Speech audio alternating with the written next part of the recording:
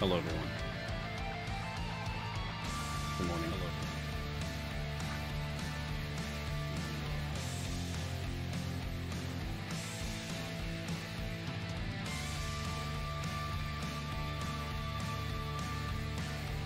We have no leftover questions today.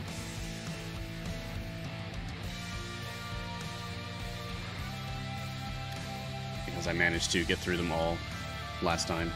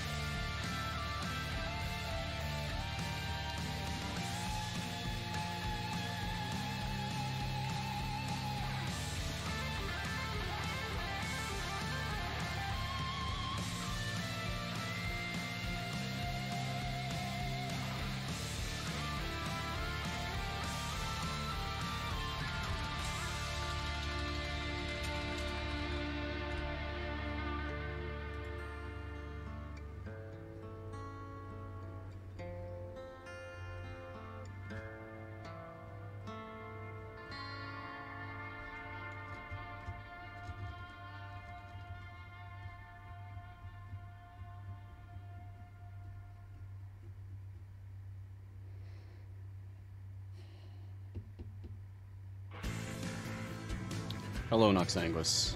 Good morning. You appear to be the first one in. Hello, Irian.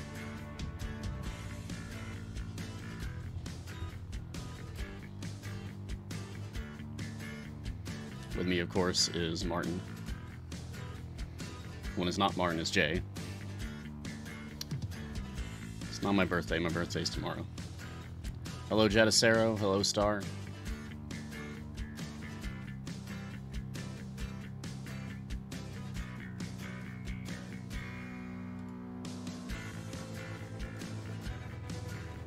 Good morning, Jamek.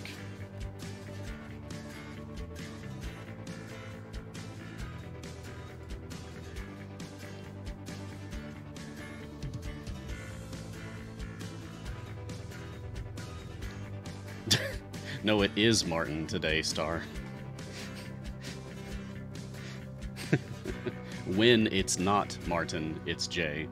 But it is Martin today.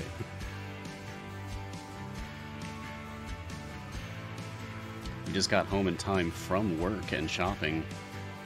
Do you work through the night, Noxanguis, or just a very different time zone? 7 a.m. Pacific Coast time. 10 a.m. my time. My workday is just starting.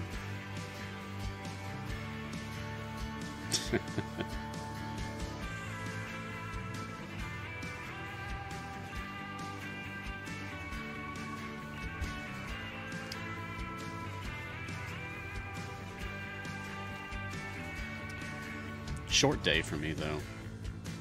I have a meeting after this and then Griddle Champions. And that's pretty much it.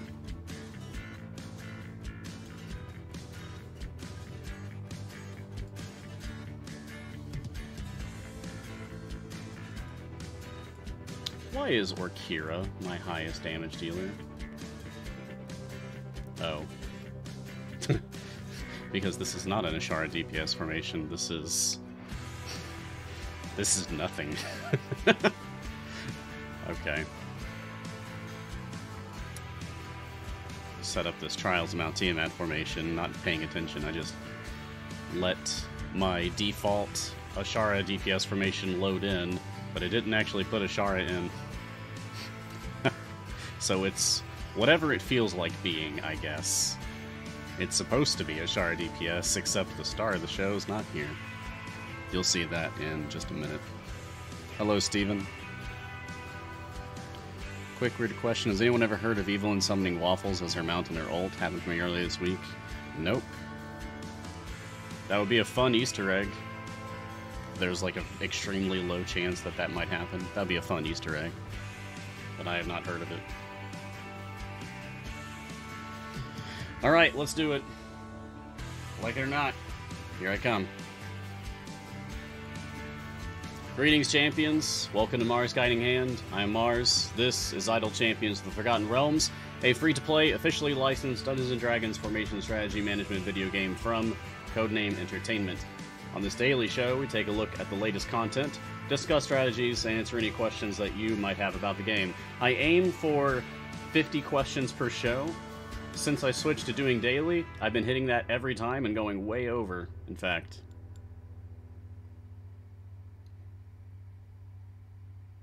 No, it's episode 94. No, I'm looking right at my calendar. Episode 94 is today. Yeah. Today is Friday, December 10th. And in this 94th episode, we will be continuing to discuss Cymril. I'll also be wrapping up this Trials of Mount Tiamat Day 1 run. This is the... Oh, ends in 1 hour. Yeah, I should go ahead and finish that up. Yeah, you see, this is... I tried to set up this Ashara DPS formation, not paying much attention, and it didn't load Ashara in here because my Ashara is banned. Con score of 10 or higher. So, I guess no Ashara. So I can't put her in here, so I put Kroll in here instead. So right now, Orkira is actually my DPS, weirdly enough. But we're going to go ahead and end this one. And I have enough to actually start another free play in the event. Bum, bum, bum, bum, bum. So I am going to go to... Oh, nice! Looks like I've got the high score. Cool, cool, cool. Tiamat's got nothing on this team. Alright, let's go back to Cymril.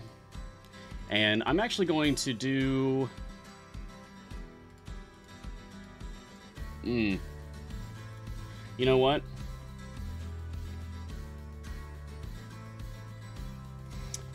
Martin, can we do a poll, please? Can we do a poll for whether I should do a free play for Kroll, Lucius, or Yorvin? And whichever one chat decides, whichever one chat votes on, I will do a deep push and go as far as I can. So this would be your opportunity, chat, if you want to see me put together a formation for pushing as far as possible. I think Kroll is particularly a good formation for that for this event, but I will do Lucius or Yorvin if that's what chat decides. So you all vote on that. Meanwhile, I will switch over to my other game.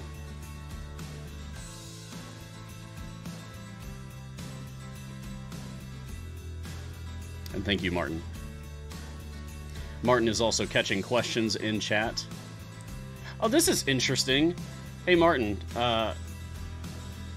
look at this. I don't know if you noticed, but a couple minutes ago, when I closed the notification on my main game on Steam, it didn't have the preview image, it just had the text. But over here on Epic, it's the whole package deal. That's weird. Anyway. As you can see, I've managed to make it to stage 66. This is the Yorvin unlock run that I started on stream yesterday.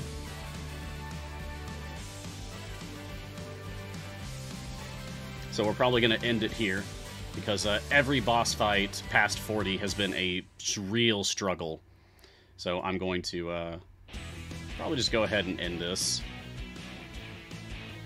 My next task on this new player account on Epic, especially now that I have a little bit of favor. Oh, hey, look at that! I've unlocked the right to go to Tomb of Annihilation. Yep, looks like you've decided to visit a new campaign. That's because you made me do it, Brunor. Yeah. Alright, get out of here, Tutorial Dwarf. I'm busy. I've got things to do. Next up, I'm unlocking Kroll. Good morning. Good morning to everyone who is just joining us. And good morning to everyone who has already been here, of course.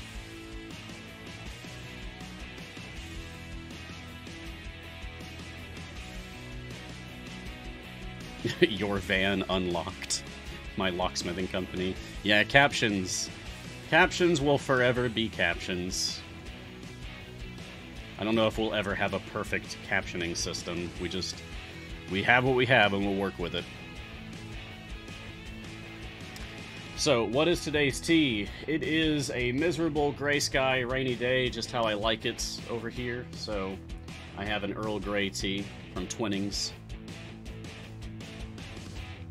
Not my fanciest Earl Grey, basically my default Earl Grey. But I do like it very much. Apparently my mug warmer wasn't turned on. It is now. So that'll keep that piping hot for me. Well, not piping hot. Borderline steaming hot. Hot enough that it is hot, but not enough that it hurts. Pretty much perfect. Mean Keb, this is a new account on the Epic Game Store. I'm basically dual accounting on my show now. I have my main game running simultaneously. And I switch back and forth between them to show off different things. It's a pretty quick turnaround, takes me a few seconds. Kroll won the poll. Okay, we're going to be going to... Thanks for voting in the Kroll poll. We're going to be going to a Kroll free play on my main account. I'm doing a deep push to go as far as we can. So while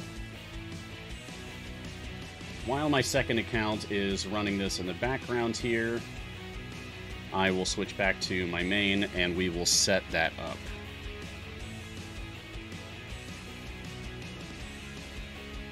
There we go.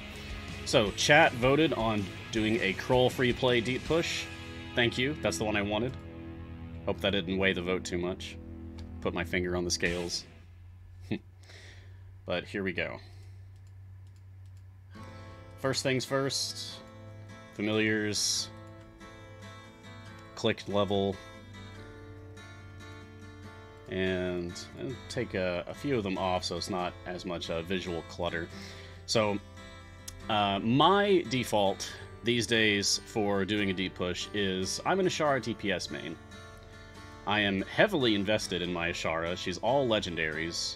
One of them is even level 10.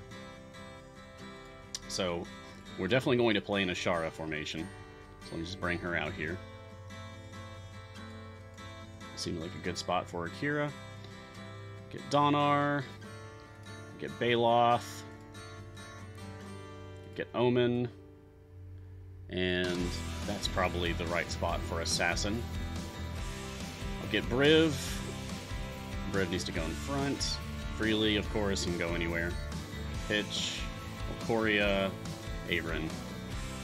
Okay, that looks pretty good. Let's see, 1, 2, 1, 2, 1, 2, 3. Ah, okay. So no, not there. 1, 2, 3, 1, 2, 1, 2. Nope. Don't think I'm gonna be able to get Assassin. Oh, unless I do this. And then it'll be 1, 2, 1, 2, 1, 2. Aha! That works. If I put Ashara here... Okay. Great. And then I also have Ashara and Omen adjacent to Avrin. Excellent. Okay. Comment from Flylighter in chat. I am brand new. Started playing this morning. Welcome to Idle Champions. And oh boy, are those numbers ever so slightly larger than mine. Yeah. I know. I've been playing for almost 4.5 years.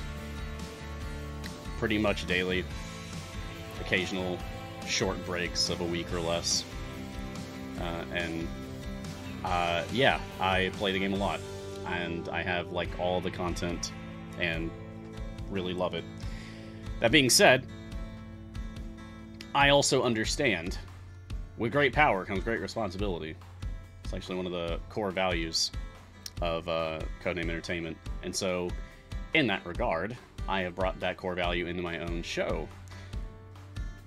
Back on Monday, since we switched to doing a daily show for Mars Guiding Hand, I also started a brand new account. I have a brand new account.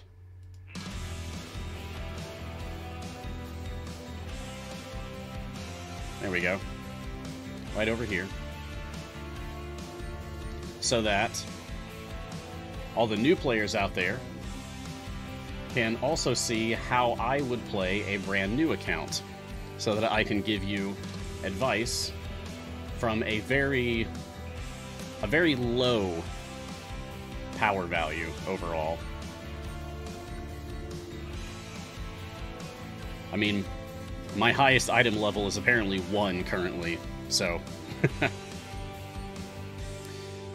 Yeah, my tea today is Twinings Earl Grey. It's not super fancy, it's just my default Earl Grey for a rainy day.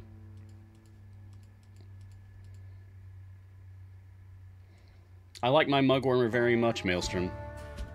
It's a very good mug warmer. My partner got it for me. It was a surprise gift. Something I didn't realize that I needed, but as soon as I had it, I realized, oh yes, I very much needed this.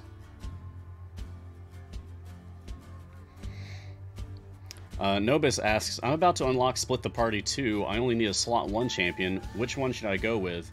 Deacon for speed, or Orkira for power?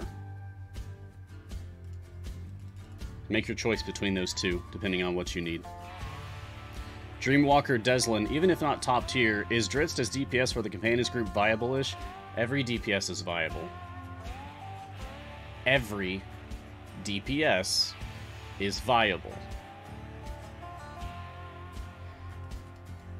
Characters that aren't even DPS are DPS viable. I don't know if you caught it, but at the beginning of my stream, I was accidentally running Orkira DPS, and it went to nearly stage 800. It really just comes down to formation design. You gotta know what you're doing, you gotta know how to actually work with your champions, and gear, and blessings, and patron perks, and achievements, and consumables. There's a lot. There's a lot of factors. And your Modron core. A lot of factors that all pile on together to determine your game experience, how powerful your formation is going to be, how far you're going to get in your run.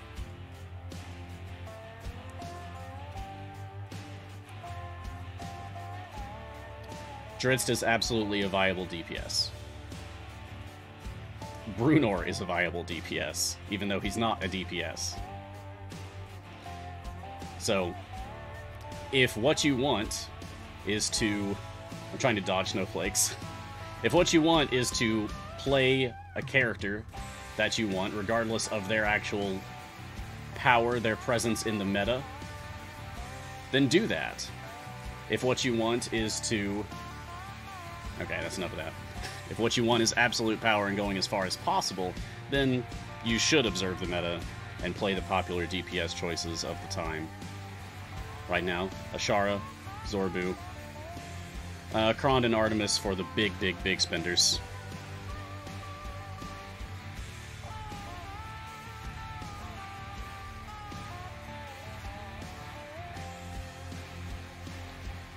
Okay. Let's switch back to my main.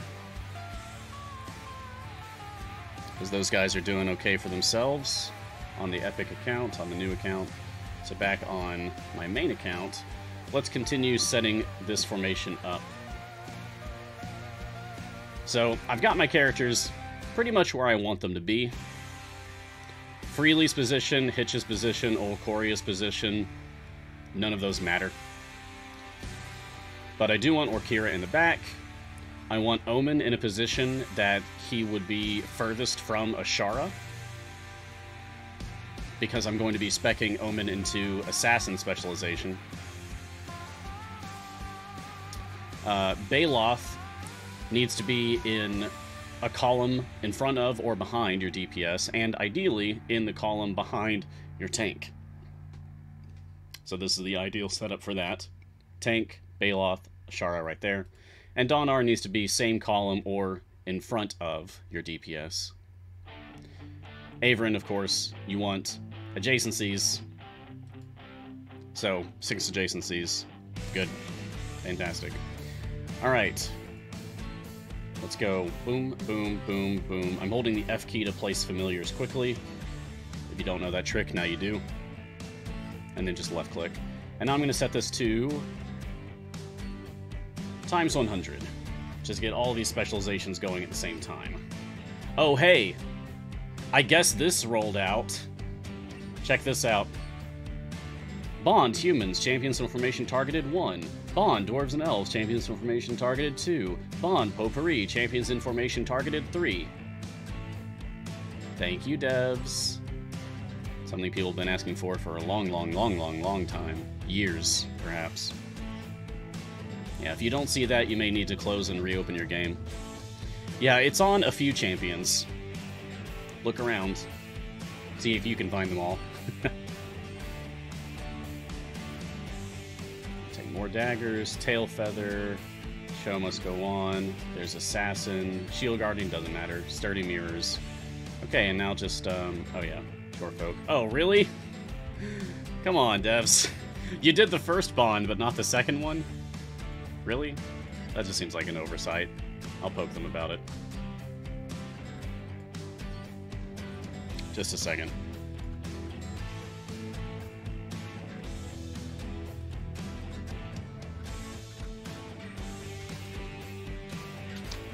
Shara's first set of bonds shows number of applicable champions, but not her second set of bond choices. Okay. They're not in office yet, but they'll see it when they do get in. And I'm going to take Half-Bloods, because we do have one Half-Blood. It's a Half-Elf, Avron. We have two Half-Bloods, Omen, another Half-Elf. And then we have Briv, a Half-Orc. That's another Half-Blood. That's 3. So we've got 3 Potpourri and 3 Half-Bloods. That's enough. Because, yeah, Paragon of Cure Sabal, increase the potency of each bond. A Shara gains the effect of a given bond if at least 3 champions are affected by it. So yeah, first bond, Potpourri affects 3 champions for, oh, look at that, 7.77. And second bond, 3 champions for 7.77. 777, 2 times. Lucky, lucky. Cool.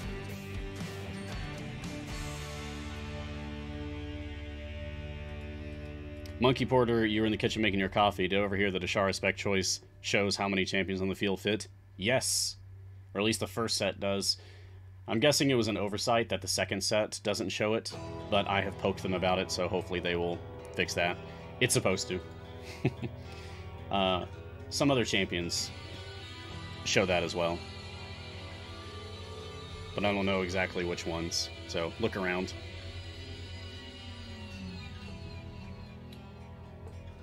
Actually, I can use some potion specialization real quick and spot check that. Let's see. Freely. Freely's does not currently. Avron. Avron's also does not. Which is sad. I think it might be Xeraphon. I think Xeraphon might show it. I could check that. There he is. There they are. Correct myself there. Yeah, look at that. It does show it for Xeraphon. Cool. Confirmed. Okay, so I've got familiars on leveling everyone. Put that on times 100, actually. And I've got my strong core, not my strong, my modest core, but it is my strongest core. My most powerful core is my modest core. Now I need to check everyone's feats. Elemental Fire is good for now. Sure. Nope, I don't want the gold ones. I want Shadow Council. Yeah, give me Shadow Council. There we go. Baloth's fine. Briv's fine. Shara's fine. Freely, I don't want Adventurous Tale. I want both of the Unlucky for Them abilities. There we go. Lucky for us and Auspicious Information. Pitch is fine, Olcori is fine, Avron's fine. Okay, and so with that, go fast, big fire breath, big punch, big money, not big healthy yet. because later I'm going to want to kill everyone off systematically to get Baloth stacks. And having more health would make that process take longer. So that can wait. Alright. So I'm just going to let that keep running. They're doing fine now. And let's switch back to... Let me go a little faster, though. Let's switch back to my other game, so that it's not as blinding with how many things are happening on the screen. Alright. Looks like we hit a wall. That's okay. We'll fix that up right quick. So we definitely have some things to spend here. I'm still going to take Battlemaster for now. Arnelli still doesn't have any gear, and we have very low favor for her to get any health increases and such.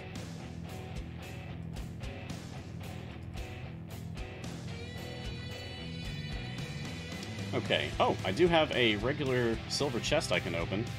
There's no pressure to hold back on that. Yeah, duplicate gear. Great. One day we'll reach the point where we have no more tutorial pop-ups, but today is not that day. Alright, let's get through some more questions. Nobis... Oh, yeah, I did answer your question about splitting the party. You had to step away for dinner. That's okay. So...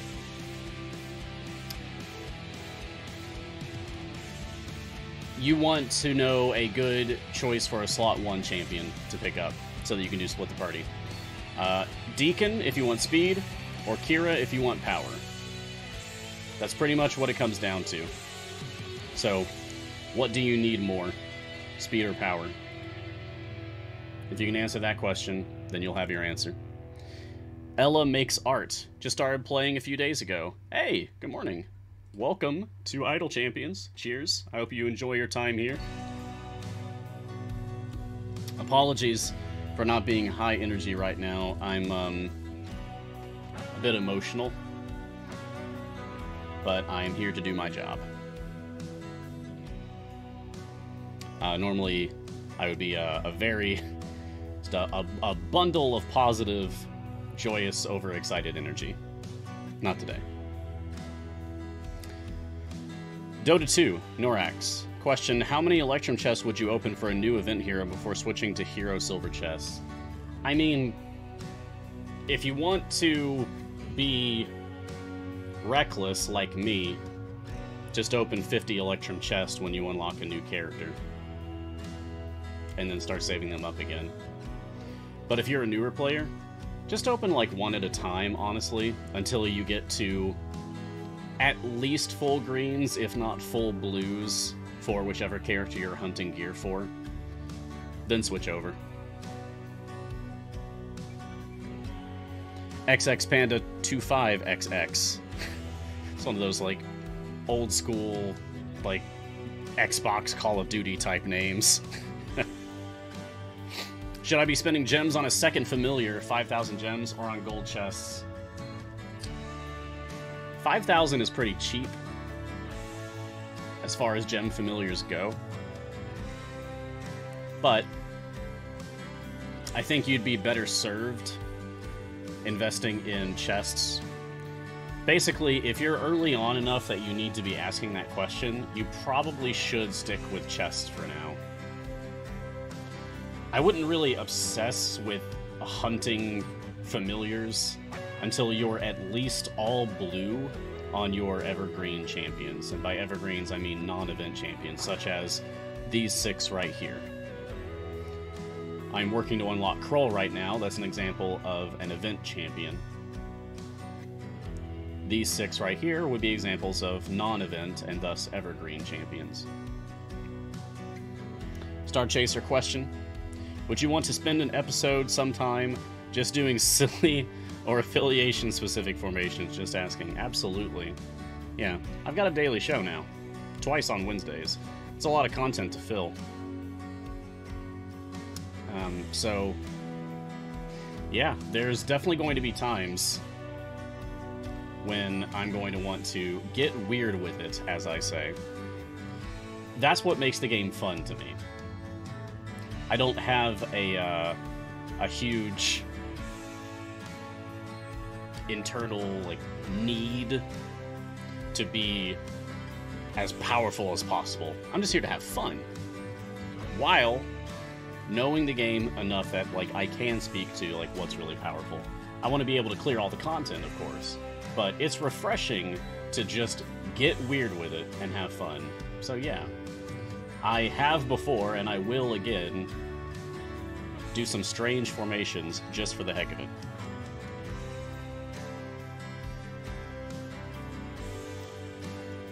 Maybe for episode 100 we'll do some stuff. That's a week from today, by the way. 1 week from today is episode 100, and I promise to make it interesting. I have ideas, I have machinations in place. One thing I'll tease for you guys,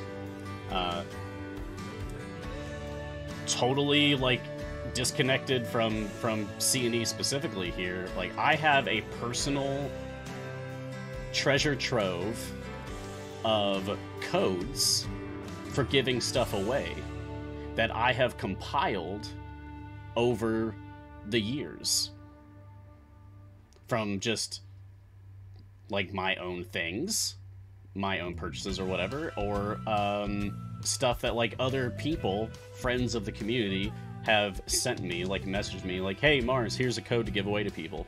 Cool, thanks, I'll add it to the pile. I'm gonna give some stuff away all of next week. It's gonna be a whole week of giveaways. Yeah, they are one-person, one-use codes, so we'll probably do, like, giveaway style that way. I also need to see if it's possible for me to test codes without actually redeeming them, because I want to make sure that they all work, because they're very old. Yeah. Okay, I need to level people up. We're falling behind.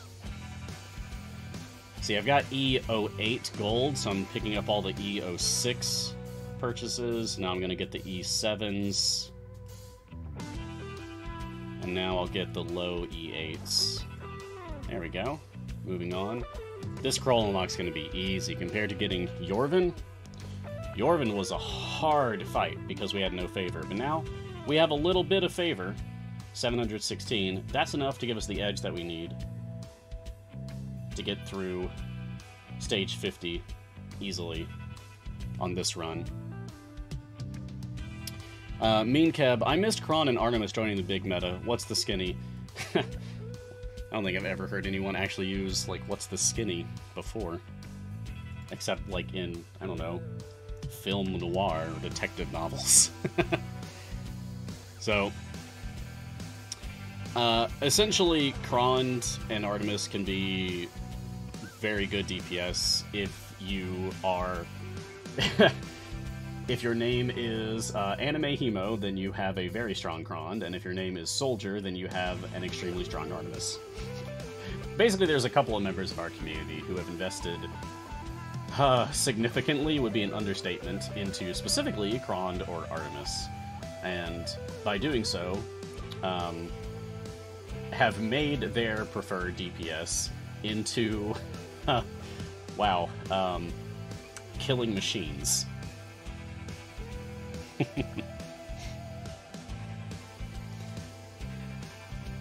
But are they comparable DPS choices for having the same, like, average item level as other DPSs? No, they are a little underperforming in that scenario. But if you have simply chosen to invest very heavily into a single DPS champion that is like your favorite, then there's at least a couple of success stories showing that that can definitely work. And I'm talking they have like tens of thousands of item levels in those characters, so it's a lot. Like My Ashara on my main account is like 5,000. So, half of what they've got going on different characters. Tobarja, question. Addendum Strix. What does she like to make her work? You're asking how to work Strix DPS, or Strix support, or just understanding Strix's mechanics? Strix DPS. Okay. So, if you are trying to do Strix DPS, she's a magic attacker, first of all. So, it would be in your interest to use Olcoria in that formation. And otherwise, Strix is a chaotic good tiefling sorcerer. You're giving up a lot of power by fielding Strix because you are choosing to not use Avrin. They share a slot, so you can't do that. Yeah, Olcoria is what I said. Olcoria is an evergreen champion that you can unlock by progressing far enough in the Waterdeep Dragon Heist permanent campaign.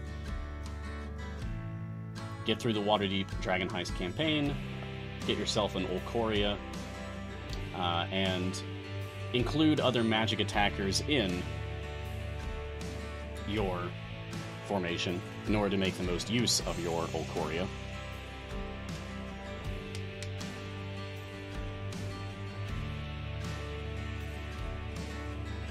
Just a moment.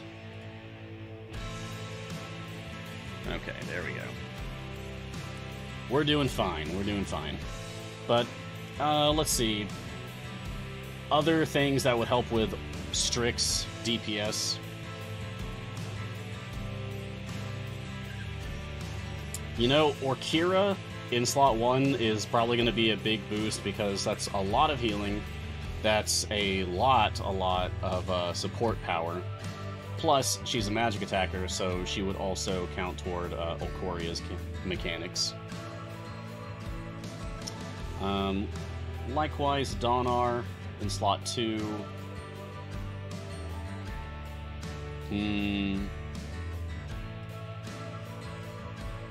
Baloth in slot 4.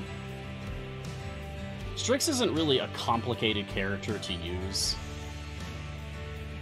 She doesn't, say, rely on specific characters to function. You can pretty much just use the best buffers in each slot, and then just make sure that you've got a good tank. Because she's good aligned, if you don't want to go the Olcoria route, you could use Tyrell in wild shape form as your tank, because Tyrell has a tanking buff that specifically buffs good aligned champions. Strix is good aligned, so that could work in your favor. Otherwise, good tanks for Strix, well, there's always Briv. There's always Briv. It'd be very thematically appropriate to use Evelyn as a tank for a Strix DPS formation. Yeah, Strix is not complicated for setting up as DPS. Ashara, my preferred DPS, is much more complicated for working with because she relies on very specific choices. You have to be very deliberate with Ashara, very careful. Strix is easier. Monkey Porter, did they do the same with Human, Freely, etc.? For showing how many things apply for specializations. Human, I don't think so. Freely, no.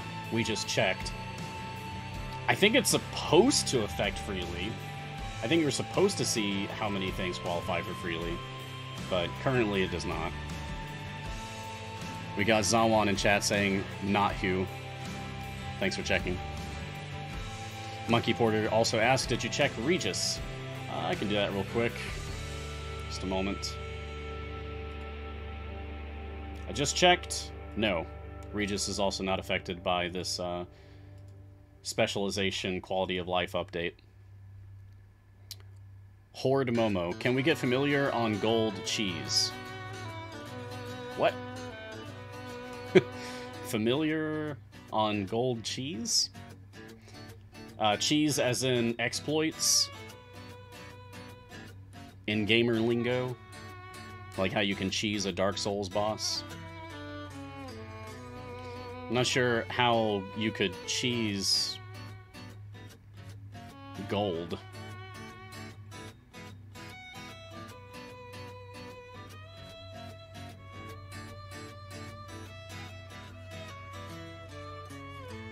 Oh, was that just a typo? Was that like an autocorrect typo thing and you meant to say gold chest? Can we get familiars in gold chests? Okay. That really threw me for a loop there, because I can usually autocorrect typos as I'm reading them, but cheese is itself a gamer term, so that's where my head went first. Okay, can you get familiars in gold chests? No, you cannot. Sorry to say, you cannot get familiars in gold chests. I know, it'd be nice if you could. Maybe one day. It'd be cool if there was, like, one familiar, at least, out there that you had to hunt by opening chests. Because then it'd be, like, an exciting thing for people. Like, oh my god, I got the super rare familiar, ah! Maybe make it a 1 in 1,000, like shinies.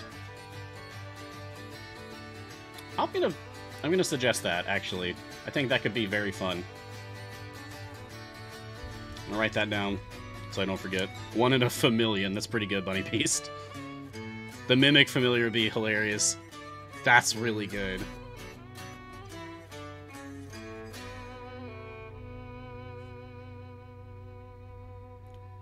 Familiar, very rare in chest. Mimic? Yeah, that could be really funny, honestly. Good thinking. But it would be better to make suggestions on Dev Insights, our Thursday show. Because they're the ones who actually get to decide those things, not me. I just show off the game and talk about it.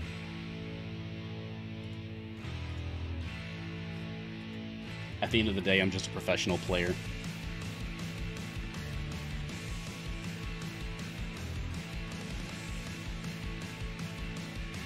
Coffeenia, idea for Mars. I know you already do sometimes, but it would be cool to see you try out some of the more unpopular DPS Cridal formations, for example, and see how it compares to how far you can usually go, since they just buffed Cridal, etc.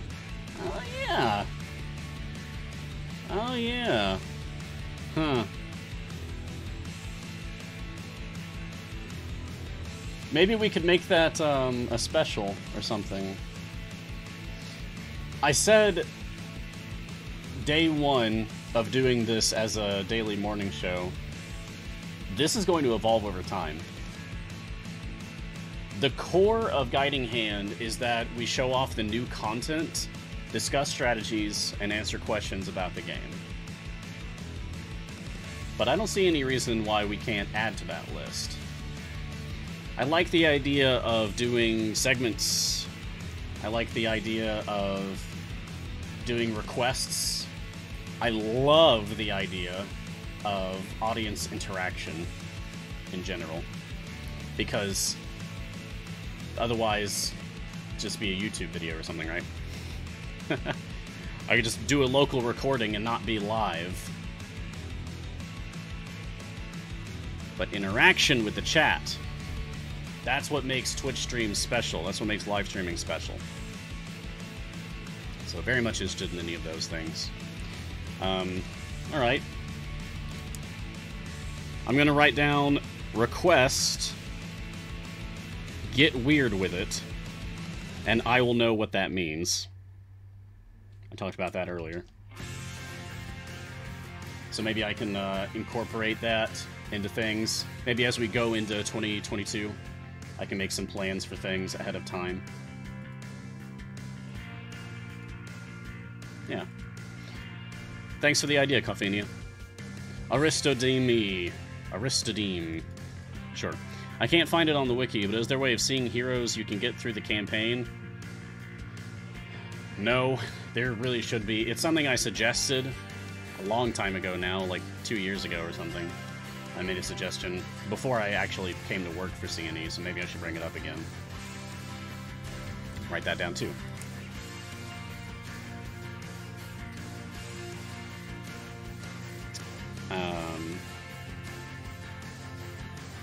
See evergreens on map. An idea that I had years ago was like, what if right here on the map screen we had little portrait icons? Like maybe a portrait of Drizzt next to the Grand Tour of the Sword Coast, a portrait of Azaka and Dragonbait next to Tomb of Annihilation, to show like, hey, play these campaigns to unlock these characters. And as you unlock them, the portraits vanish, so that you know you've already gotten them. I would love that.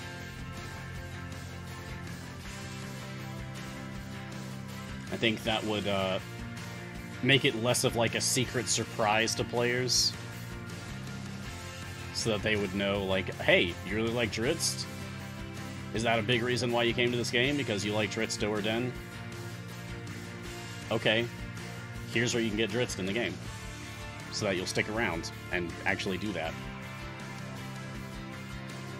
So currently, no, you'd have to actually know what adventure that they're in, or just click on looking at all of them until you find the one that they're in, and see like, ah, I get them by beating this one, aha, okay. But that's tedious. Feldan. So I have read and hear people talk about Evergreen Champions. What are those? Evergreen Champions are non-event champions. So these are champions that you start the game with. Example, Brunor, Celeste, Naeli, Jarlaxle, Calliope, Ashara, Minsk, not Hitch, Delana. Those are examples of Evergreen Champions. Specifically, these are your core Evergreen Champions, or just your core champions. Evergreens are also champions that you unlock, but not through events, such as Hitch. You get Hitch by signing up for the newsletter.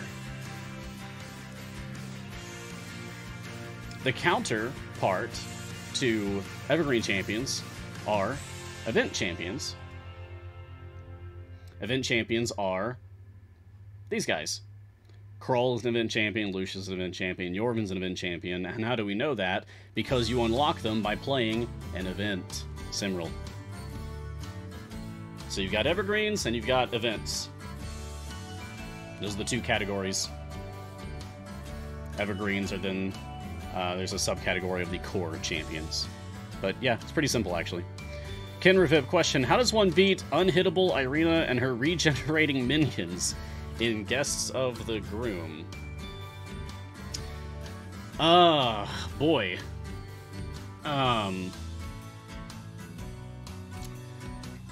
Stuns. Debuffs.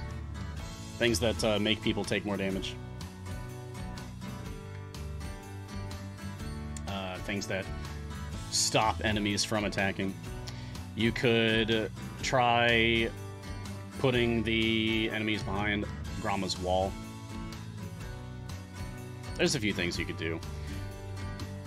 I can't jump into it and show you right now. But Irina and her regenerating minions isn't the most frightening danger of that little storyline. That would be regenerating Strahd. That's when knockback, stuns, and walls really pay off.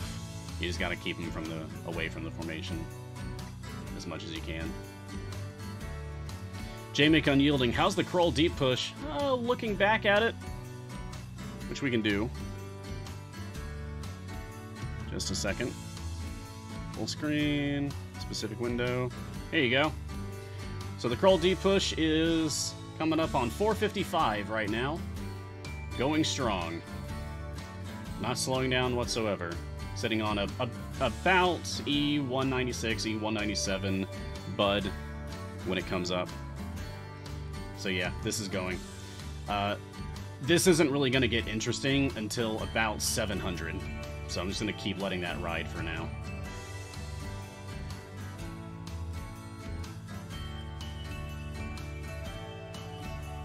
There we go. Well, I get to 1200. Doubtful. Doubtful. Maybe, but doubtful. My highest ever is like 1180. So I'd have to beat my all-time record by 20 to do that. So don't see it happening. But perhaps.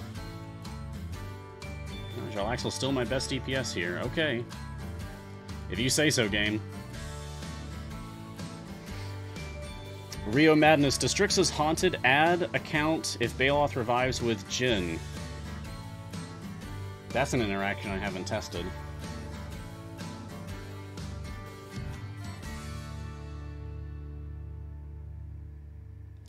I could try.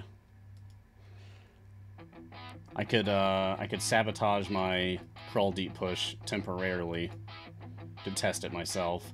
I see people in chat saying that no, it does not. I would assume that that would be the case, that it is not. Oh, hey, cool. We beat it. Great. We picked up 130 favor there. Okay, awesome. Now I gotta decide if I let this push or if I go ahead and reset and then go for Lucius.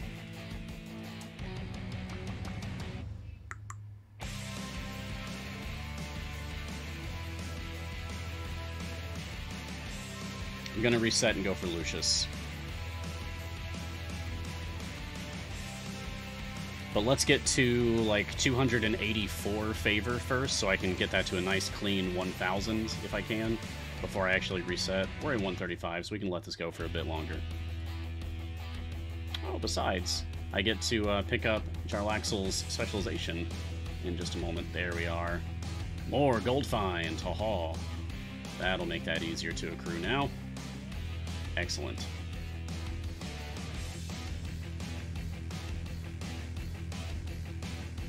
Yeah, I would assume that Strix's Haunted does not interact with Baloth's Jhin revival in that way.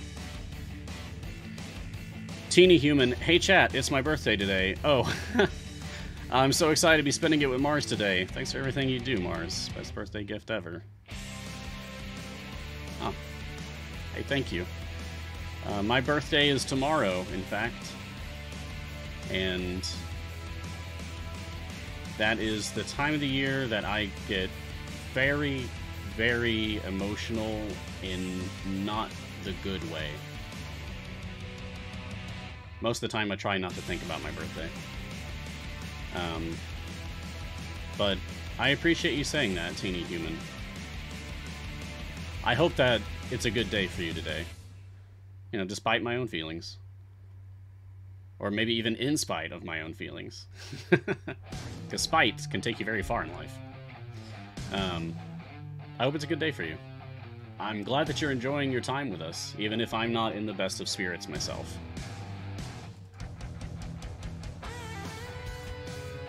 Ha ha hi ho ha ha.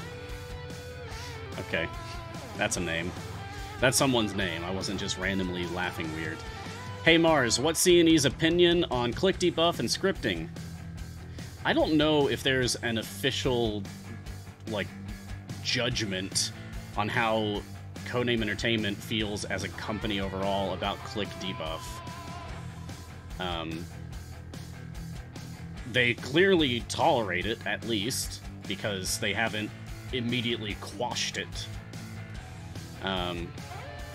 The official stance on scripting is, and has been for a while, that Codename Entertainment does not officially condemn nor condone scripting. So if that's something that you choose to do to play your game, alright. I feel like that kind of, I don't know, undermines the game experience, but my opinion doesn't matter. Because at the end of the day, it's a non-competitive game. As long as what you are doing is not impacting other people's enjoyment of the game, then I think you're fine. Click debuff is not for me. It's just not my bag. It feels like too much of an exploit. It feels like it's cheating or playing the game as it's not meant to be played. It just leaves a bad taste in my mouth. I don't like the idea of the click debuff strategy. And I don't like the idea of scripting.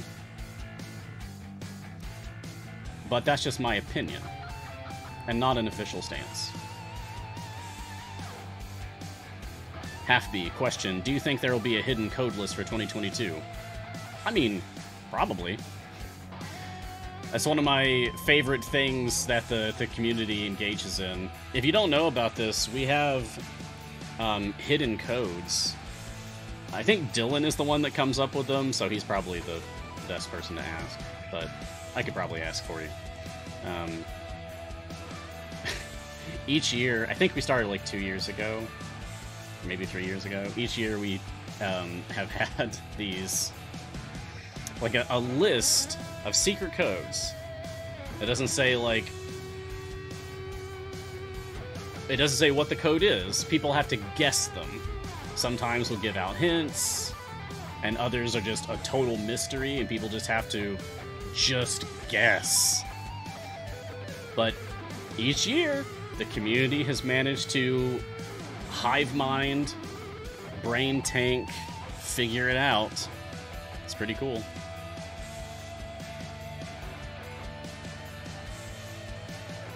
I like it. It feels like a scavenger hunt, basically. So, maybe? Oh, you know what? Dylan is out of office today. I can't even ask him. But I can make a note to ask him on, like, Monday.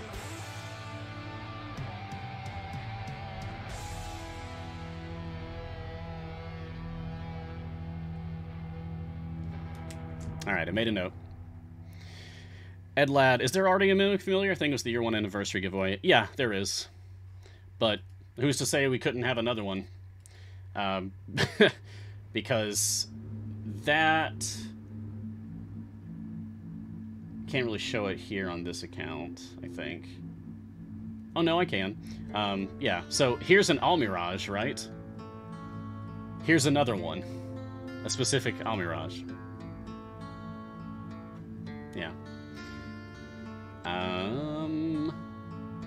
There are other examples of this. Oh, there's Griff. Griff is an owl, and I don't think you can see it here, but I know there's also a barn owl familiar, so there's 2 owls. Like, there are... Oh, gosh, and then there's Fancy Red Panda and Cinnamon, who is a red panda. There are multiple examples of doubling up on familiars. Who's to say we can't do that for mimics?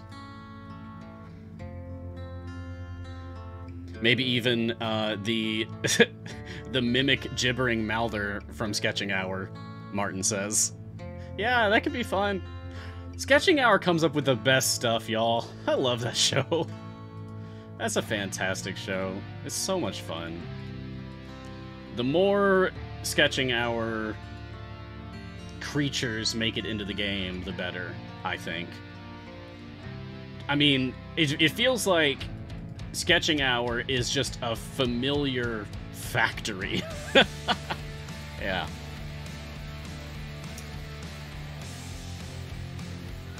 Oh, we are barely scratching this boy. Oof.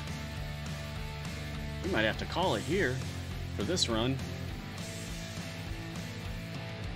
I said we'd be able to get past 50 easily. I didn't say anything about 55. Yeesh. No. No. No. Yeah, Minska's the best here. Okay. If you say so, game. Oh, we're gonna use my ultimates. It's just that, like, my ultimates are gonna barely affect him. They're gonna do E15, and he's sitting on E17 health. That's like 1%. It's like single percentages. Look at that. It's like nothing. Boop, boop, boop. Here, I'll go ahead and use them. That's all but Ashara's. And here's Ashara's with a 7-minute cooldown. Nothing. Nothing. Yeah, so let's go ahead and end this one. That's fine. Saint Adventurer, what's up? Cool. Okay, and now we will jump into the Lucius unlock, just so we can get this boy and move on with our lives. There we go. This is going to be a much more difficult formation to design. That Kroll formation is much better for doing a deep push. Speaking of, my main account deep push for Kroll is on 568 and still not slowing down. So we'll check back up on that again. Devour the world at the end of days.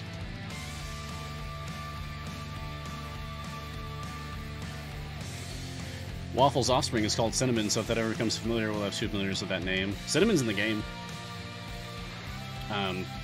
Waffle's offspring, Cinnamon. If you use Ascendant Strix, and you use Strix's ultimate, and one of the 3 random effects that it pulls, you pull Waffle, like you summon Waffle, the owlbear. Waffle, the owlbear, will appear.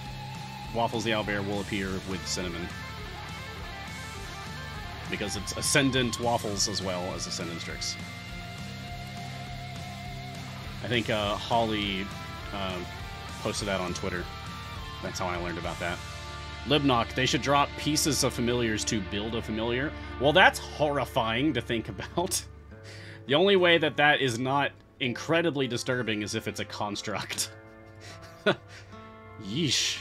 I don't hate the idea conceptually, but it's gotta be a construct of some kind. Yeah, homunculus or something.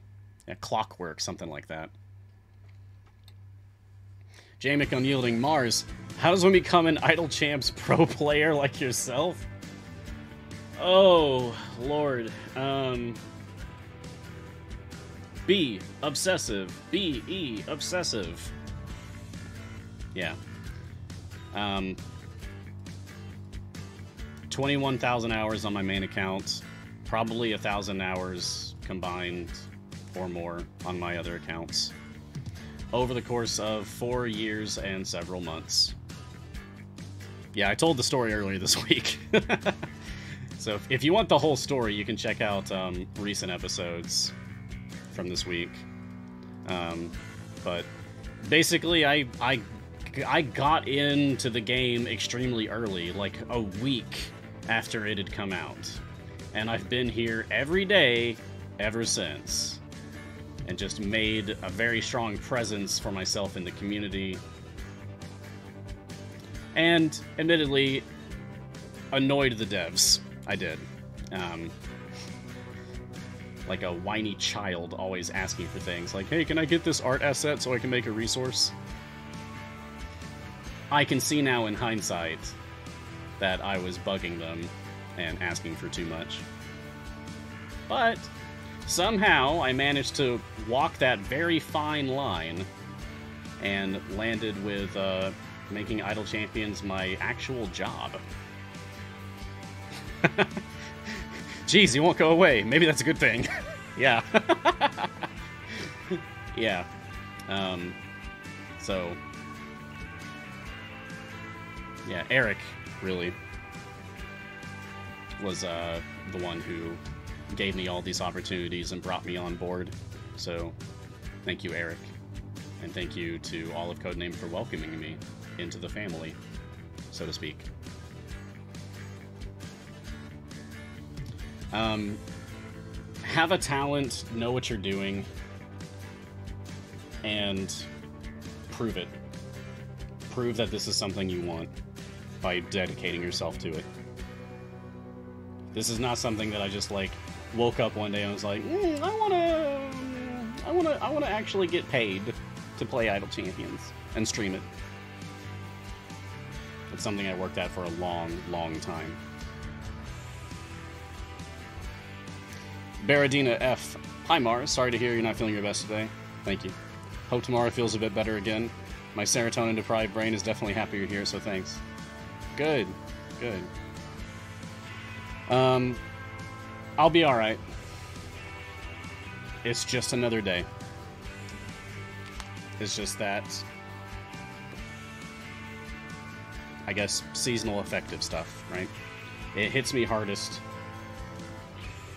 at and around my birthday. I thought I could handle it this year. I was doing fine until, like, the dead middle of the night last night, and then it just, boom, hit me. But I'm not going to shy away from talking about it, because mental health should be discussed more openly. In a productive way, however. So, yes, I am very affected right now, and it's really messing with my head. But I can still help people. I can still give to the community. And that helps me, I think. Thank you for your well wishes. Here's the fun thing about Brunor. Brunor buffs the same column, even if they are extremely far apart. Even if there's no spaces between them, Brunor will still buff the same column. So this formation works, even though it doesn't look like it should to the untrained eye. 9 while 9. Mars, question, follow-up, or in the zone? Not sure what that's referring to. 9 while 9. Maybe you could clarify. Yeserenite. Hi, boys. I'm sure there's ladies and non-binary folks here, too. But, okay. How can I make Yorvin kill 20 enemies with 1 hit? Build a Yorvin DPS formation. Oh, I know what 9 was talking about now. Yeah, I'll get back to you in a second, 9. Build a Yorvin DPS formation, Yeserenite, and get to a stage where only Yorvin is killing everything. Then take Yorvin out of your formation and let 20 enemies or more build up on attacking your tank. Then put Yorvin back into the formation and prepare for a bloodbath. Yeah, as Yorvin slaughters them all. But 9 while 9, you were asking follow-up or in the zone. That's a spec choice for Catti-Brie. It took me a minute to think about that. I always go with the left one? Which one is that? Let me level up Catti-Brie. That's follow-up. I always go with follow-up. But it's been so long now, I don't remember why. And I'm sure it matters if you're going support or DPS for Catti-Brie, because she can do both. She can be a DPS character.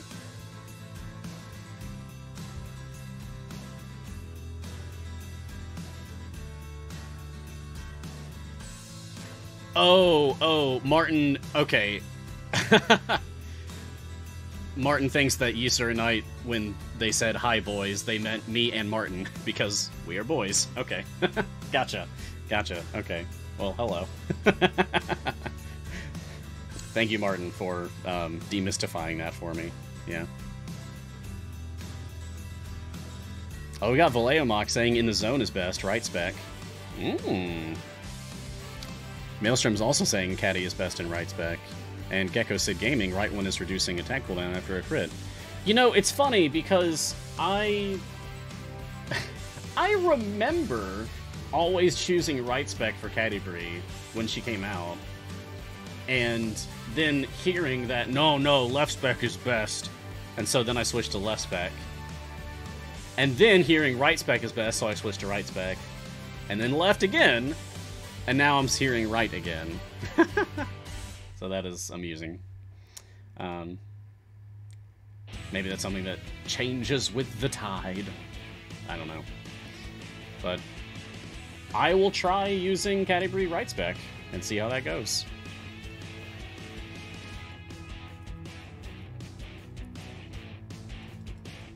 Yeah, this is not going to be a very pretty formation by the end of this. Sasuke, question, what would be the best legendary stat for Ashara? We can get my legendary forge in my main account. This is in the background.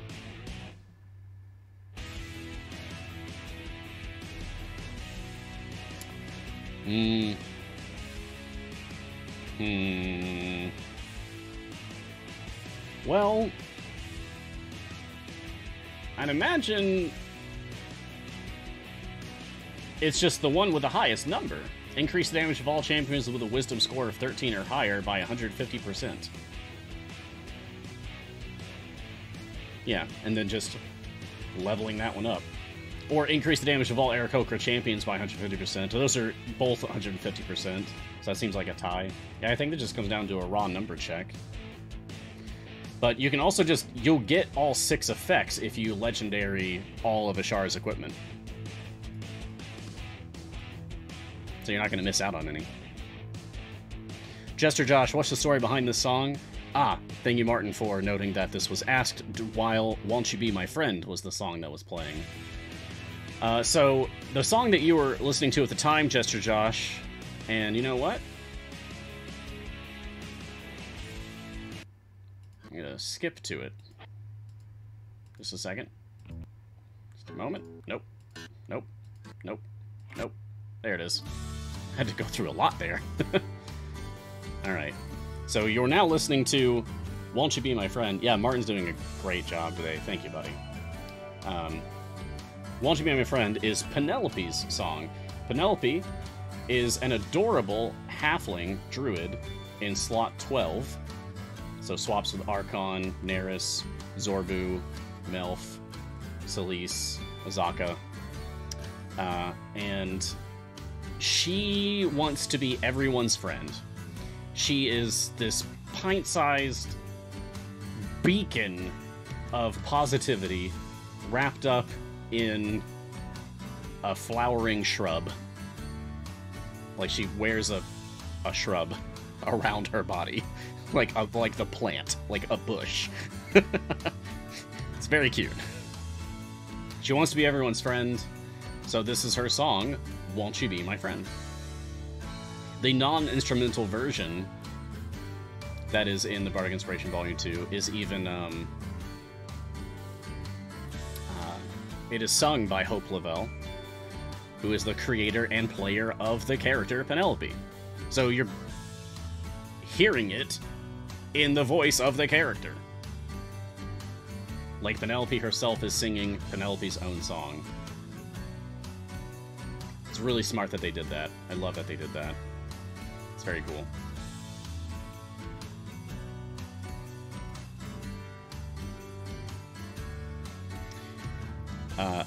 Wrathchild has a comment on Penelope. Briv skips a couple of levels. Penelope skips every level. Yeah. That's referring to Penelope's walking animation is skipping. She actually skips when she walks. It's so adorable. Coffenia, I'm doing Ravenswarm in the moment, but I'm getting no Ravens. Like, at all, at any level. That has to be a bug. Anyone else? Martin's also getting this issue. Really? Huh. Well, that's strange. File a bug report. Submit a ticket for that one. I played the Ravenswarm variant on my show, and it was working perfectly fine. So, submit a ticket. That's weird. If you don't know how to do that, bottom right, there's a question mark button. Click on that. Support will open a new browser tab. Click OK. And then fill out the information in all the relevant fields to submit a bug report. And Sean and or Taylor will get back to you as soon as they can. Sean was out sick yesterday, I believe, but he should be in today. Oh yeah, because he even responded to a question I asked. The Fragile. Recommended champions for slots 2 and 5 to unlock through time gates so I can get to split the party. Okay, sure. I will also switch back to my main account to talk about that. I like when people ask me for recommendations. It's fun. So, recommended champions for slots 2 and 5. Alright. In slot 2, Whittle for speed, Donar for power. Also want to make a special shout out to Korth and Talon, who are my favorite characters in slot 2. Talon is really good, but only if you're using a good, or if you're using like a lot of good or a lot of evil characters. If you're using a lot of neutrals, like I'm an Ashara DPS main, she's neutral. Talon doesn't do me any favors, which is sad.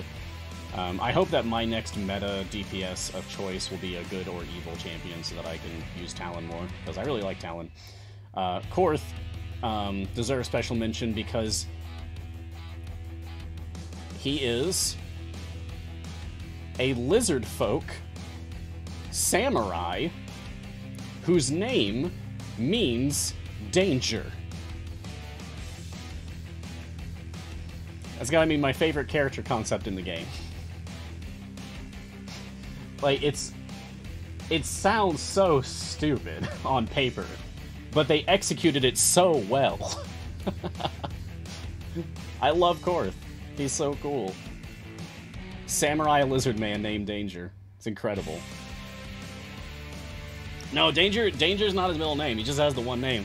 So if you look in the Ghosts of Saltmarsh 5th edition D&D book, under all the information on lizard folk civilization, they have a name table for lizard folk. For just like, if you just need a generic lizard folk name, here's a table with several of them. One of them is Korth. K-O-R-T-H, spelled exactly like this. And the meaning of Korth, written right next to it, is danger. So that's amazing. Lizard folk! Stabbing a mage, that's a wizard poke. Lizard folk, eating eggs in the cold, that's a blizzard yoke. Bardic Inspiration. Love that show. And slot 5. You also wanted a recommendation for slot 5. The Fragile. So, the Fragile... If you want speed, go Briv. If you want one of the best healers in the game, while also being a strong support, go Keelek. If you want an amusing DPS, go Prudence. But worth noting, Keelek, very good healer. Briv, also a very good healer, while also being a very good tank, while also being a very good support, while also being, arguably, the best speed champion in the game. So, really Briv. Really strongly recommend Briv. Very much. Fennec question, I wondered, as a new player without familiars, is there a rule which distractions drop how much gold? I always felt the faster ones drop more, but never could prove it. I don't know if that's ever been proven either, but that has strongly been my feeling as well.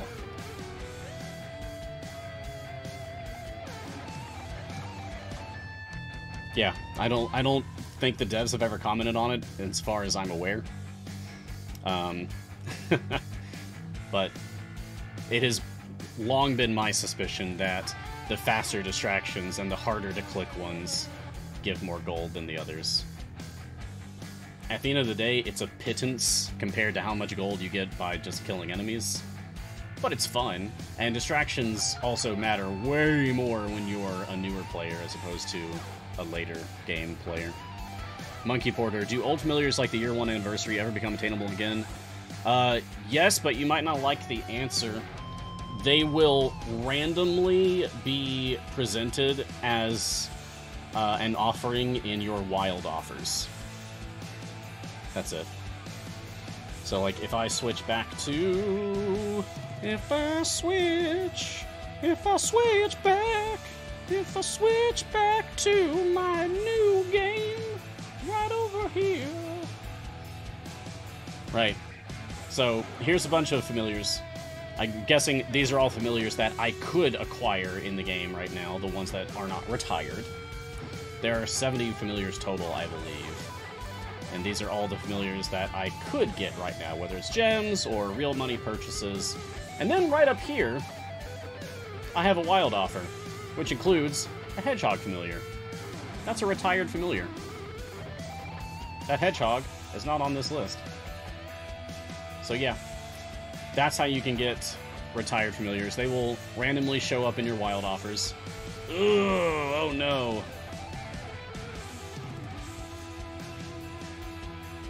I'm gonna have to mess with this formation here.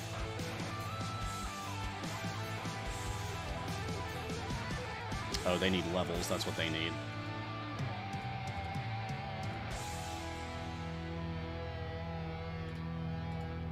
Okay, we should be fine now. We should be fine now. What was I even worried about?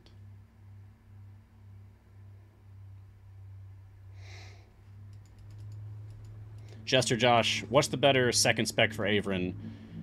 Sturdy or empowered mirrors? Left, left, left, left, left, left, left, left, left. You always choose left for Averin second specialization. It's the one that makes those mirrors last longer. It's the one that makes them go from like 30 seconds to 60 seconds. I think that's sturdy. I can check the name of it myself real quick. Yeah, it's sturdy. Always take sturdy for the second specialization. You're welcome. Co-Brain Matter, what's the new Kroll DLC? Yeah, so it's not, actually. I don't know why this is happening. It's trying to advertise the Champions of Renown Year 3 All-Star Pack. I guess it's just because it's on sale right now, which I wasn't aware was happening. I didn't know we were putting this on sale. But it's definitely not new, because I've had this skin on my main account for a while now. But it is a very good deal. These Champions of Renown packs, especially if you can get them on sale, are an extremely good deal. I mean, Kroll is one of the best debuffers in the game. Melf is a good speed champion. Avalar is a very good speed champion, specifically for Mad Wizard farming and just going anywhere in Baldur's Gate Ascend to Avernus. Averin is Averin is arguably the best buffer in the entire game. And you get 10 shinies, 16 chests for each of the characters. It's a really good pack. Really good. Yeah, apparently that's Epic only? People are saying in chat? Okay. Yeah, that happens. Sometimes sales are not equal on all platforms.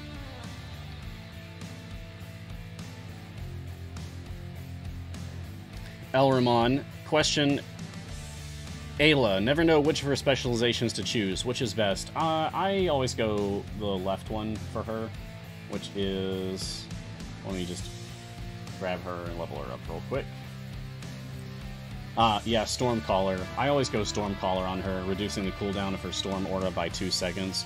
Just so that her Storm Aura is applying more often, like I don't have to wait around as much for it to come into effect.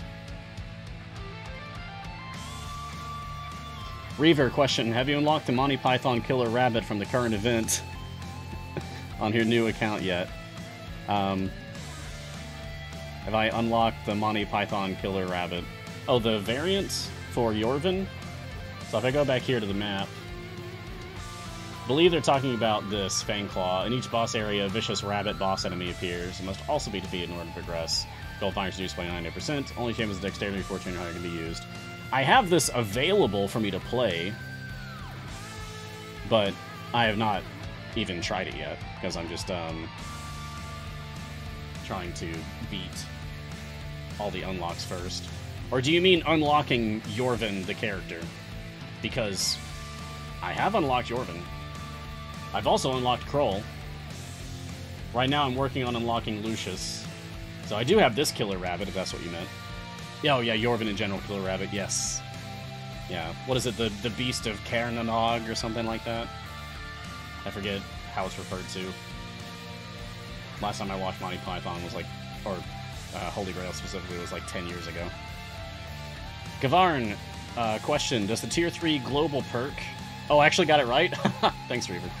Does the Tier 3 global perk, plus damage for neutral characters, work on both alignment axes? The question is... oh, from Mert. No. That's referring to specifically neutral on the good and evil axis. I don't believe that's both types of neutral. It really would be nice if we had different words for them. But we don't, because D&D doesn't. Penlayer, and this catches up, so if you have more questions for me, I am completely caught up after this one. Penlayer, question, is Briv worth it as a buffer before he has tanked a lot in the adventure? Yes, he's still worth it. Remember also that he does build up his buff by tanking, so he's not just going to magically have his tanking stacks. You have to use him to make him have those stacks. Is he still worth using even without the stacks? Yes. But also, the second that you decide to use him, that he does start tanking, he will start gaining those stacks. So you should anyway. Kerbit asking, where's the chest? I believe I saw you asking about this earlier, Kerbit, and I think folks tried to explain, but I'll explain for you. I know sometimes it can be confusing for newer players. There isn't like some kind of a tutorial in the game that shows how to do this, so, okay. Watch. First, up here, there's a chest button. Click on that. And then you can either click on this box over here, or you can click on this button that says Unlock a Locked Chest. Either one will get you to this. This is called the Cryptex. Once you're on this, you can spin this wheel by left-click and dragging, or punching these buttons. You can also just type, and it'll go directly into it. Copy and paste also works.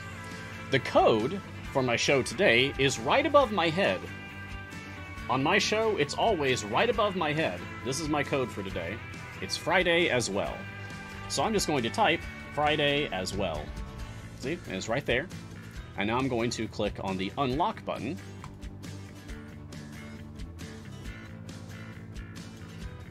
And just like that, one free Electrum chest. Easy. I hope that helps, Kerbit. We do have a VOD for it. We, yeah, Martin linked it just above your comment there, Daniner. Exclamation mark, how code. HOWCODE, how code. Exclamation mark, how code.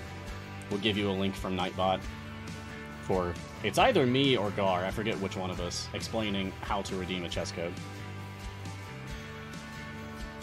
Oh yeah, and then we also have the speed command for how am I going so fast?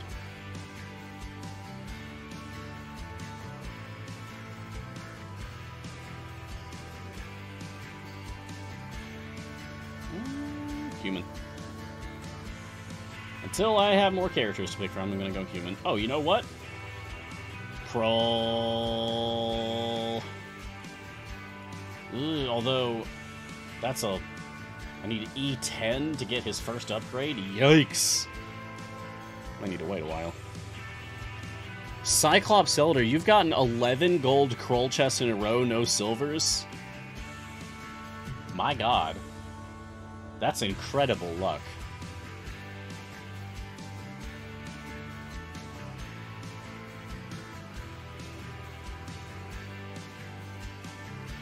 Yeah, the code is right above my head. It says Friday as well. It's right there. Jester Josh 42. Would you replace neutral on the good evil axis or the lawful chaotic axis? Whew. This is getting into like some moral philosophy here. Honestly, if it were up to me, I'd throw out the whole system. I'd throw out the entire alignment system. I can see how it's convenient, but like, I studied philosophy and religion in college extensively. That was my major. I just don't feel like it's right to pigeonhole every possible moral and ethical profile into 9 convenient boxes. That feels wrong to me. So, I would throw out the entire system. One of the things that I did in one of my campaigns that went very well, because I also play D&D. I haven't in a while now. Well, no, there was Extra Life. I shouldn't discount that. Extra Life was a blast. I played several games. But I haven't played with a consistent group in a while. But one of my favorite alternatives to alignment that I did in a campaign was I used ideals. And this is before 5th edition was a thing. Because ideals are a thing now, but it's just part of like your character flavor and not actually your alignment. But I replaced the alignment system with a system that I called ideals, which was that you, when making your character, you chose 3 things to which you were bonded, that you were utterly devoted to, and that those 3 things were in order of like most devotion, second most devotion, third most devotion. And it worked fine. What really made it fun is when a character was put into a situation where their devotions, their ideals, came into conflict. Like maybe they were devoted to a specific cause, and they were also devoted to a specific person, and then suddenly that person is against their cause. So now they're an enemy, and they've got to make that moral dilemma choice of like, oh god, do I fight my friend or not? And that these ideals could change and evolve over time. But it made for some really interesting character moments. Ah, first silver crawl. See, you shouldn't have bragged about it. Shouldn't have bragged about it, Cyclops Elder. Is Cyclops Elder Neo in disguise? Well, that depends. Cyclops Elder, do you know Kung Fu? I know Kung Fu. Can you do bullet time? Hack the Matrix? Cyclops Elder also has a question. Characters that are just neutral, where do they fall on both axes? Is that like neutral-neutral? You got it in one. That is correct, actually. If a character's alignment simply says neutral, then it means they are neutral on the good-evil axis, and they are neutral on the lawful-chaotic axis.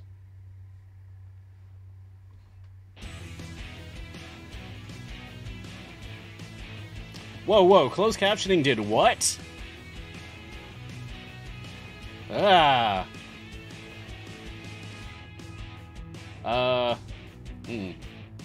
See, I have a profanity filter turned on, but I can also add things to the filter, I believe. So, hey, y'all.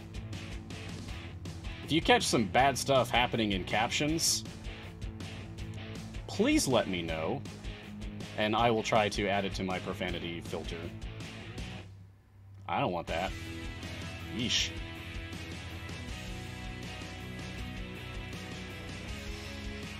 Anyway, moving on. Christopher Scale, when are you going to do a bonus stream pontificating on alternative alignment systems with the community? Well, streaming is literally my job now, so I think that's up to C&E, actually. I love streaming. And I do it all day. Well, I do it every day now, but I would also do it all day if they wanted me to, with breaks, of course. So, yeah, if they wanted me to just talk about D&D, then I would do it. But they have better people for that.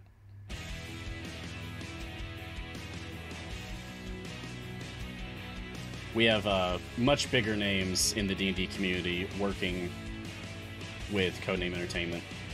They would be much better candidates for something like that, I think. I would enjoy it, but they deserve it more. Dark Van Wan, wait, what new event?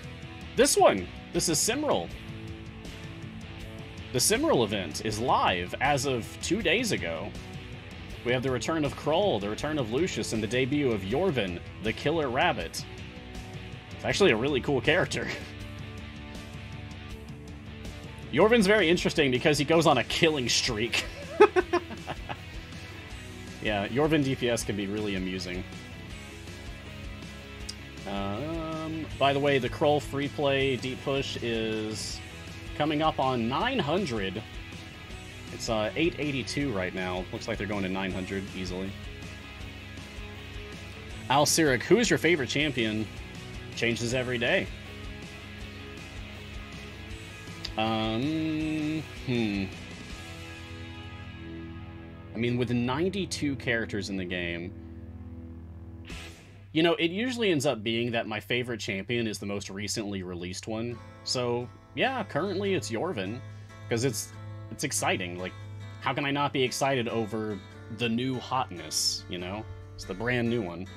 The brand new character, which means, like, the most potential for chaos. Chaos is fun. So that does appeal to me. So yeah, I would say Yorvin right now, but that will change in however many weeks, 2-3 weeks, whatever, till we get the next character. Outside of the newest one, some characters that I just really strongly like.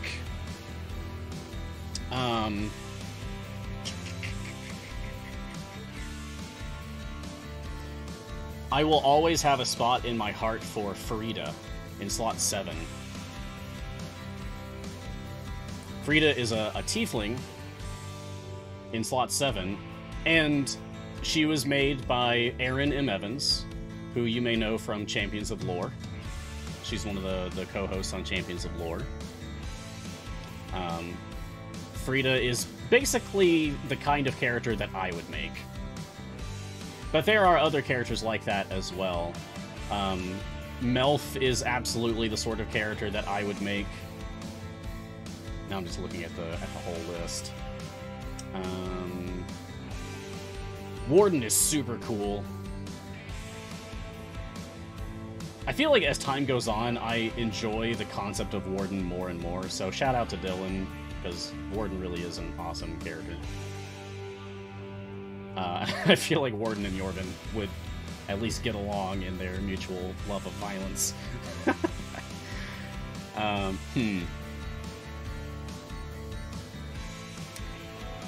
As far as, like, using champions, I really like using Ayla. One of my favorite champions to just use, because even though she doesn't make it into my Ashara DPS formations, Ayla's one of those champions that I can always depend on. Like, I need a tank with a lot of survivability, and I need to have that tank not care about what DPS I'm using or where they're positioned. Who can I use for that? Ayla. Ayla's a good choice for that. From the heroes of Erois! Yeah, Ayla's a really great tank support debuffer for that. I have to ask, what's your favorite Bardic Inspiration song today? Says Martin. It's probably Won't You Be My Friend, just because I had to talk about it earlier, and so it's just playing on loop in my brain right now. Firedale 2002, do you have any off time to stream your own stuff, or do you only stream for CNE? Alright, Firedale. Back in August, I decided, you know what? I love streaming.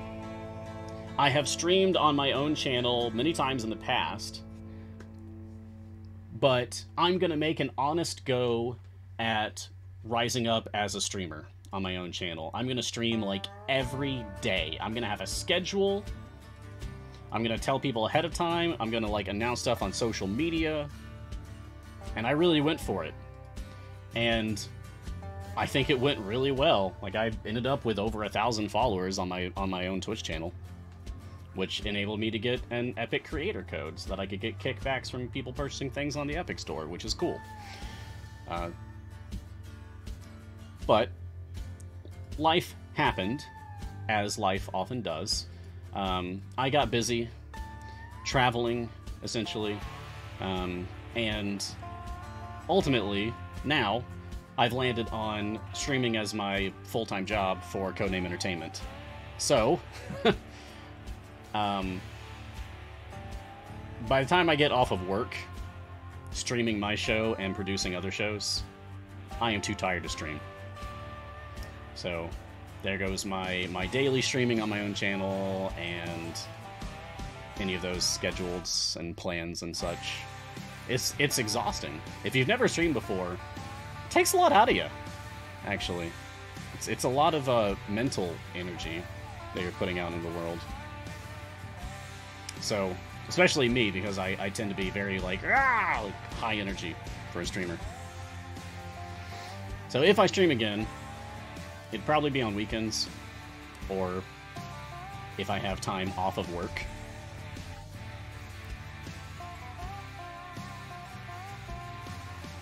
Maybe I can at least do a Saturday or Sunday thing in 2022.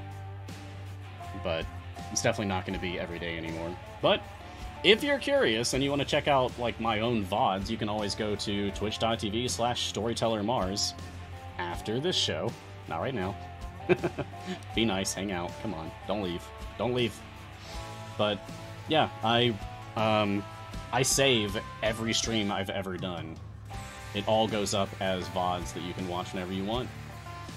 I did a full playthrough of Tales of Arise, which just won, I think it won RPG of the Year at the Video Game Awards. It's really heckin' good. It's a great video game. I did a full 100% playthrough of Tales of Arise and streamed that entire thing and saved the highlights, so check that out. I also did Idle Champions. And I also did, once upon a time, I did a reading. Like public domain literature and poetry, and it was super fun. And wood burning. My quarantine hobby has been learning the art of wood burning, also called pyrography. And I streamed sessions of that as well, and really enjoyed it. So, you can check that out. Firedale, what games do you play in your downtime? Animal Crossing New Horizons. I've been getting more into that with the 2.0 update, just like a little bit here and there. Pokemon Brilliant Diamond. I picked that up as well, but I haven't even beaten the third gym leader yet, so I've barely made any progress there at all. Just kill all the little ones, please, Minsk. Please. Please, Mr. Minsk, can you just kill all the little ones? We might have to farm a tiny bit before we can actually beat this. Maybe. Maybe.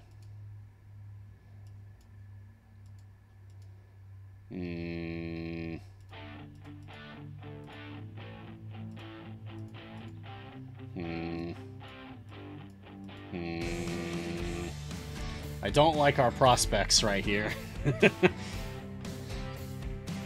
Loki asks, will you stream your D&D campaign then? I'd love to. If the stars align. Level my clicker, it's not going to matter. There, 22 levels. Still nothing. Still does nothing. You pretty much need your click level, your spell damage, to be equal to the level that you're at in the adventure for it to matter. For events, it can be a tiny bit under, but yeah, 36 click damage versus stage 50 is gonna do nothing. Yeah, we need to farm for a little, so we're gonna go back. Darfan1, no, when you were talking about getting familiar and mentioned a new event at the same time, I don't remember talking about that, sorry. But the current event is Simral, and there will be an event after that, and an event after that, and an event after that, because that's how it works. It's a yearly rotation of 17 events. Dance Lover JG.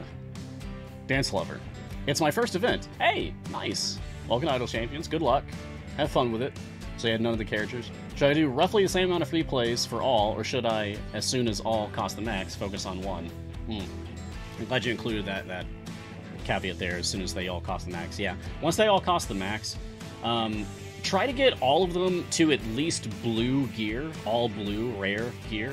But if you want just one to focus on for really farming item levels and trying to score epics for them, I would say it's Kroll or Yorvin right now. I'm still not sure about, like, if Yorvin is overall better than Kroll. It's not really fair to compare them anyway, because they serve completely different functions.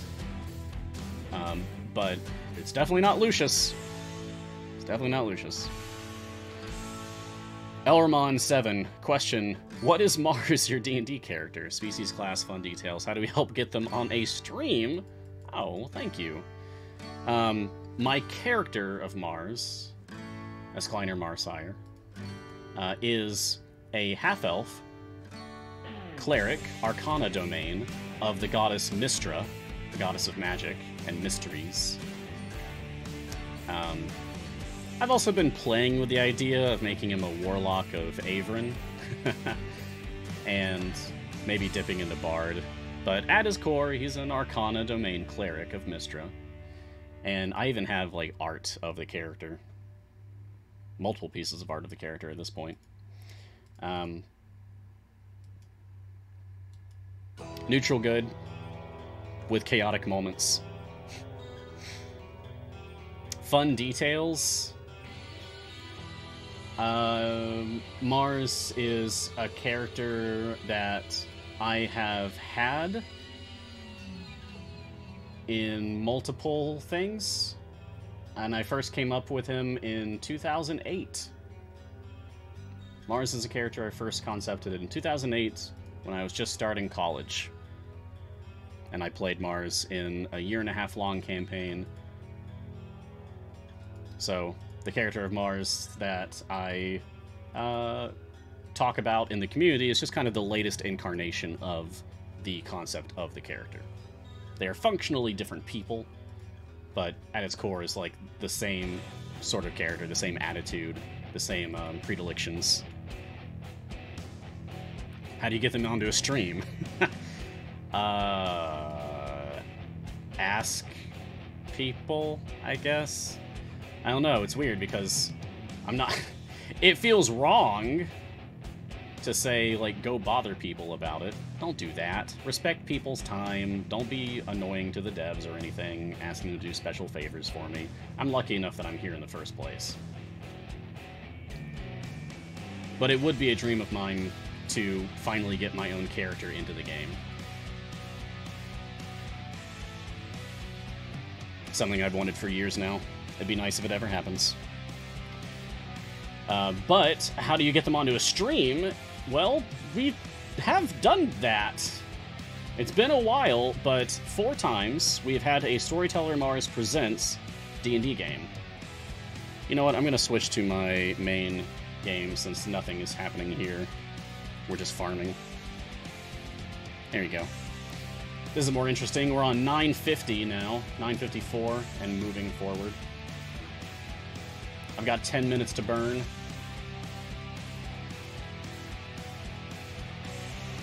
So let's do this. There we go. Alright, yeah, buckle up. It's gonna get fast and choppy waters here. But we've had Storyteller Mars Presents D&D games on the channel 4 times now. The first one was called Twice in a Blue Moon. My players are Garwar, Trevor, Trevor's partner in crime, Allie, from their Difficulty Class podcast, Lee, our own pancake guy on Griddle Champions, which is later today, by the way.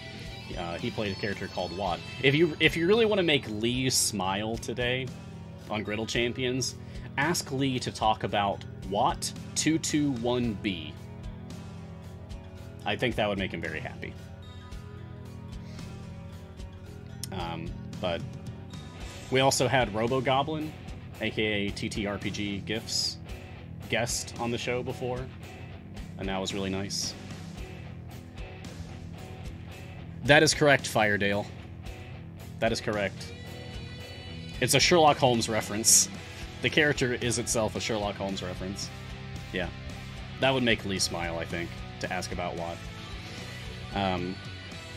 But I hosted those games. They were adventures that I ran myself. I wrote and ran myself, and people seemed to like it. And it was, each of them is a one-shot, but it's also an ongoing storyline. But it's been months since the last one, and there's no talks currently of it coming back. It'd be nice if it did, but I'm not holding out hope for it. But if you want to see those streams, they are available. Just get on YouTube and search Storyteller Mars Presents, and you'll find... I think the videos are hosted on Garwar's YouTube channel. You can find them there. They're definitely not on the C&E channel. Mr. Moss Chops, question: Hey Mars, what strategy would you recommend for clearing Yorvin's kill 20 enemies, 1 attack achievement? This was asked earlier, but play a Yorvin DPS formation, go as far as you can. Get to the point where Yorvin is the only one killing things.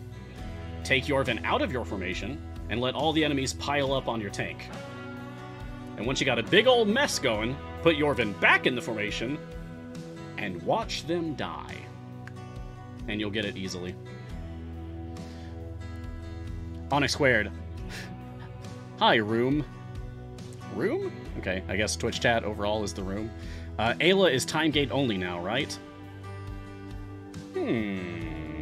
Maybe. Is Jazz Hands required? No, Jazz Hands not required.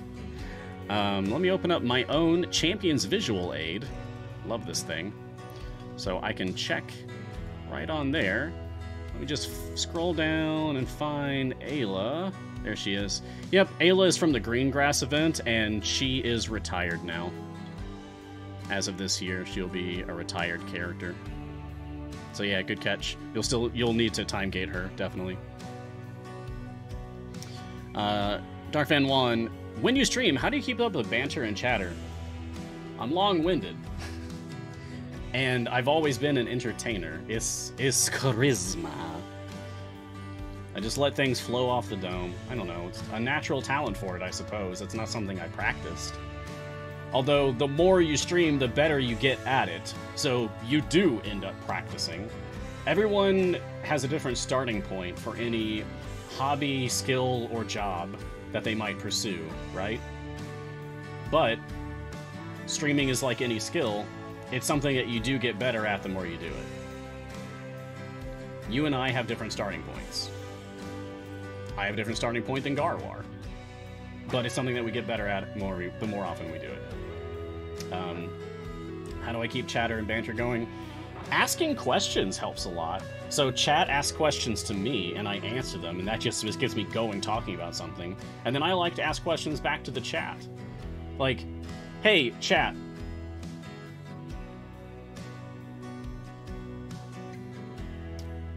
Pulse check for the community right now.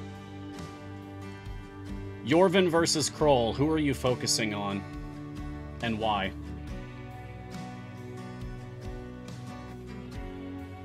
Because it's a consensus.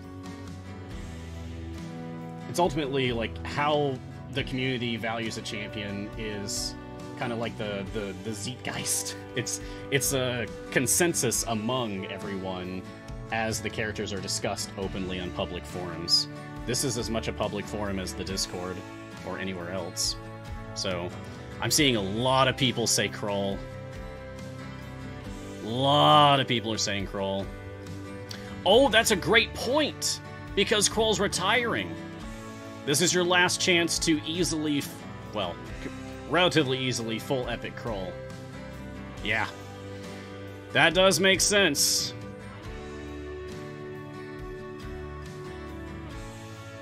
Some people are focusing Yorvin now that their Kroll is filled up. Yeah. Yorvin's just expensive token-wise. Well, the free plays end up costing the same once you've done them enough.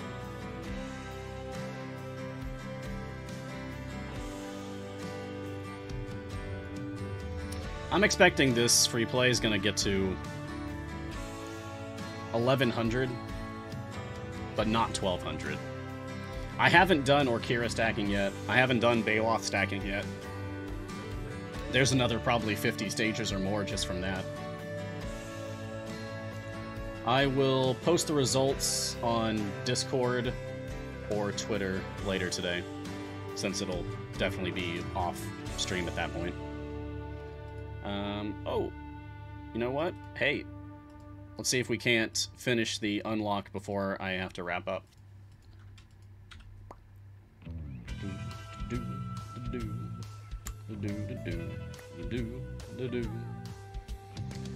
Ooh, more health or more shield?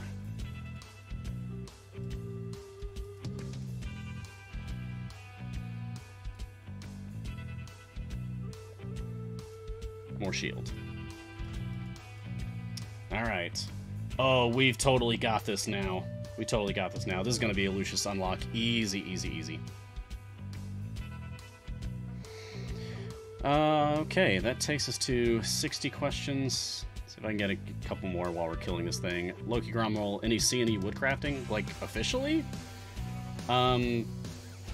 Dave, one of the founders, also likes doing crafts. In fact, this is cool. He works with metal. He made these coins as a gift for me. They're pure copper. He made these coins as a gift for me when I went up to visit the offices for Extra Life.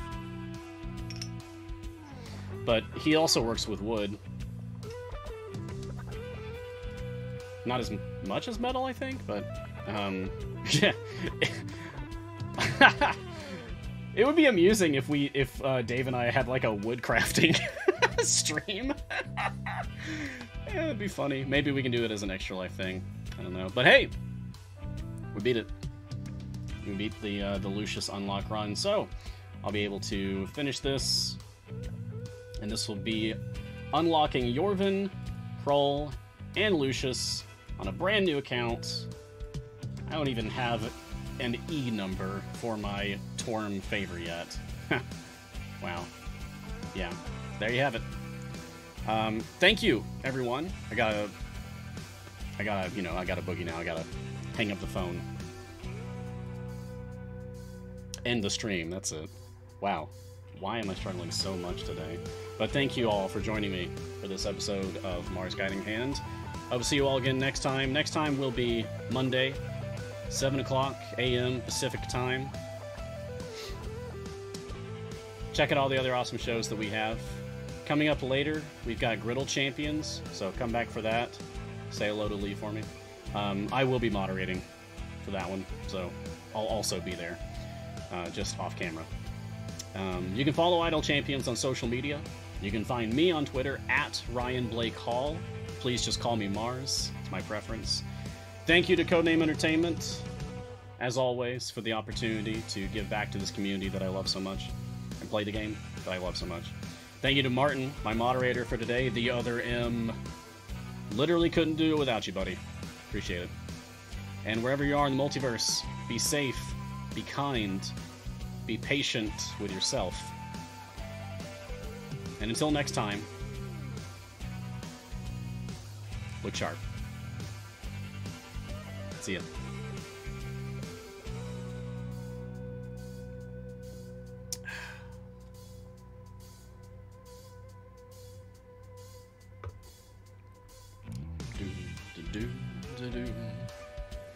Do, do, do, do.